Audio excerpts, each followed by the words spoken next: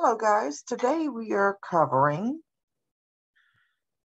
8.1. Okay, we're starting our new unit, and this is perimeter and area of plane figures, which means the figure by itself. Okay, so let's start off. The perimeter is the sum of the sides or side measures around a 2D figure, two-dimensional figure. I'm going to write 2D so we don't have to write all that work. Okay, so now let's work an example. Okay, we're going to look at number 3.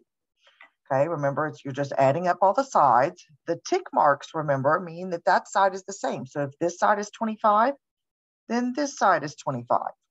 Okay, so we get to use calculators again, but that means you have to write it before you type it.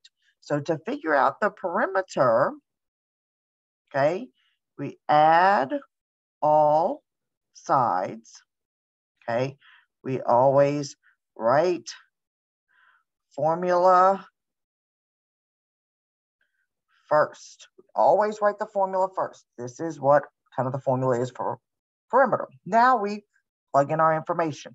So I'm going to have 10.5 plus, there's 225, so I can write this as 2 times 25, or I could write 25 plus 25 plus 28. Okay, now in the calculator, because of order of operations, the commutative property, I can do this multiplication and this addition at the same time. Oops, that's not going to work. Let's come over here. Okay, so now, clear this stuff out of the way. We've got 2 times 25, that's going to obviously be 50, plus then we have 28 plus the 10.5, which is going to be 38.5. And then we add those two together, and we get the perimeter is plus 50, 88.5. Now we can't forget the units, meters. Okay, and perimeter is just units. It's not units squared, it's just units. Okay, moving right along. Let's talk about area. Area is the amount of space occupied or inside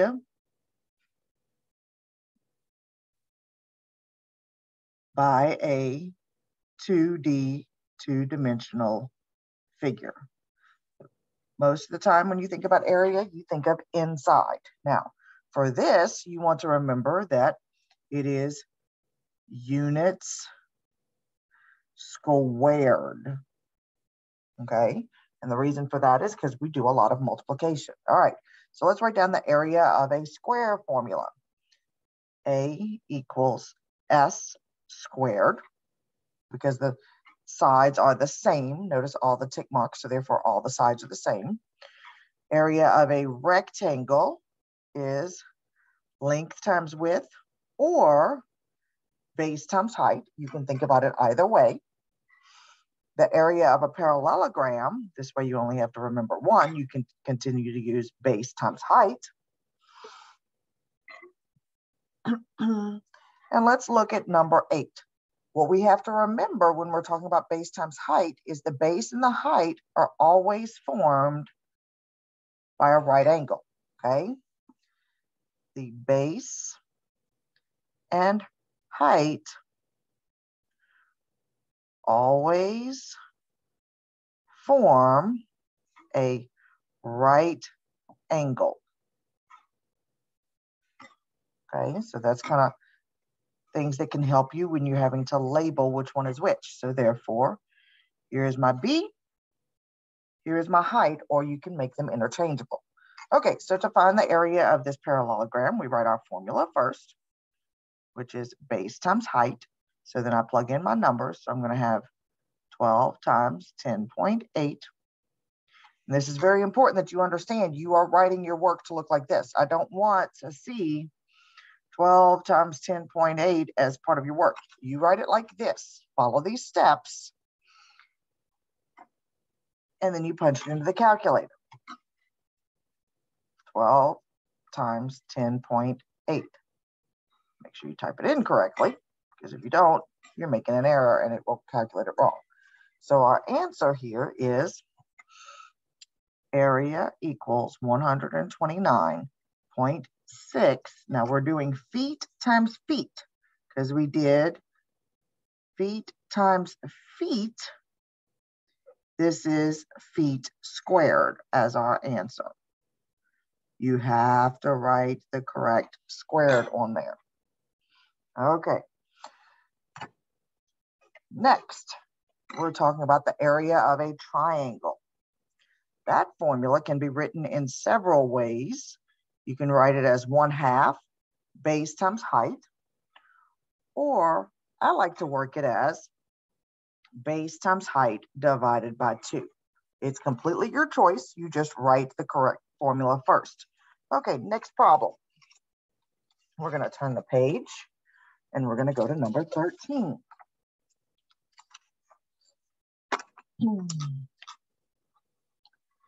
Okay, I picked 13 because if you notice, it's not a triangle that looks very similar. Our perpendicular sign or our right angle has to be outside.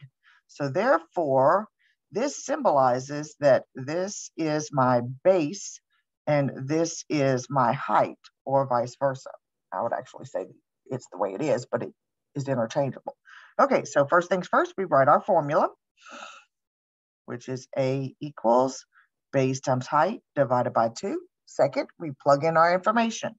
So we have 5.8 times 2.9, all divided by 2. Now I'm going to do the multiplication on the top first, times 2.9, enter. So that gives me 16.82 divided by 2.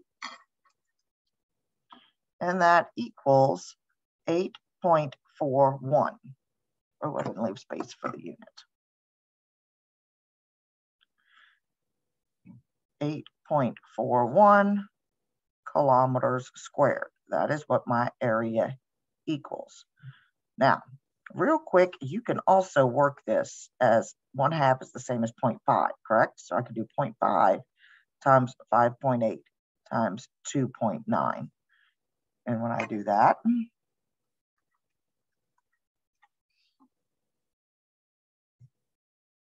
(2.9) times 2.9,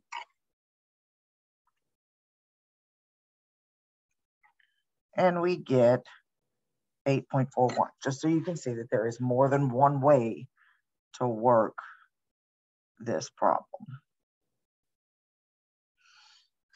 Okay, next, we're going to look at the trapezoid. The formula for the trapezoid, and these are all on your formula sheet that you get to use, you don't have to memorize these, is 1/2 height times B1 plus B2, or I like to use height times B1 plus B2, all divided by 2. It's up to you. It's entirely up to you. Okay, let's look at number 17. The reason that I choose 17 is because the height is not necessarily there by a dotted line. You have to make sure that you use the correct number for the height. The height is always the distance between the two parallel sides. Height is distance between BTW. I know it means something by the way, but it means between for here. distance between two bases, which are the parallel sides. So here is my height, which means here is B1, here is B2. Now the bases could be interchangeable. This could be 1 and this could be 2. That's not a problem. Okay, here we go. So now we write our formula. B1 plus B2 times the height, all divided by 2.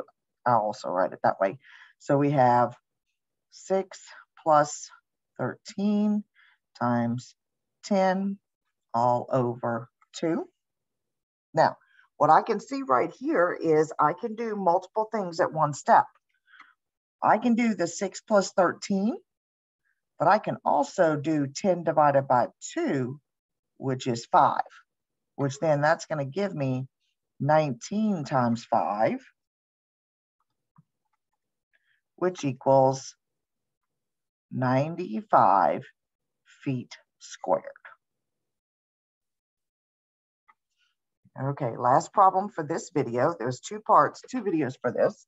One where it's just the shapes, a little bit of word problems, and then the other one is mainly word problems. All right, here we go. So we're going to look at number 22. This is going backwards. This means we're not solving for the area, we're solving for one of the dimensions.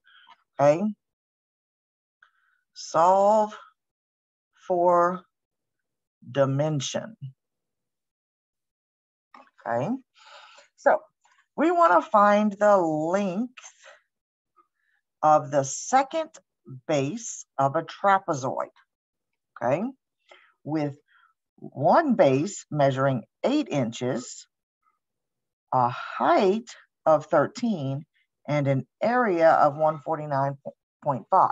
Okay, so first thing I got to do is write my formula. A equals B1. I might use a different formula for this one. I'm going to use 0.5 height times B1 plus B2, just because it might lend itself a little bit easier. Okay, so I have, you can use whichever one you want. 149.5 equals 0.5. So now I'm plugging in the information, okay? Plug in info. So I know that my height is 13. I know that B1 is 8 plus B sub 2. I don't know what B sub 2 is. So therefore, that's what I'm solving for. Okay. My next step is I'm going to simplify what I can. Multiply the 0.5 times 13, which gives me 6.5 times 8 plus, we're just going to use the B just to make it easier, equals 149.5. Now we're just solving. So I have to distribute the 6.5 to everything inside. Okay, so that's going to give me 6.5 times 8, which is 52 plus 6.5b equals 149.5. There is another way we can work it at that point, but we'll leave it alone for right now. So now I'm solving, so I subtract 52 from both sides. So I now end up with 149.5 minus 52, which gives me 97.5 equals 6.5b. And we divide by 6.5 to both sides. And I end up with B equals 15. This is all in inches, so I have to have my units. My B2 is 15 inches. Okay, If you want to know the other way to work this one, just come see me and I'll show you. Otherwise, this is the first video. I will see you in the next video. Bye.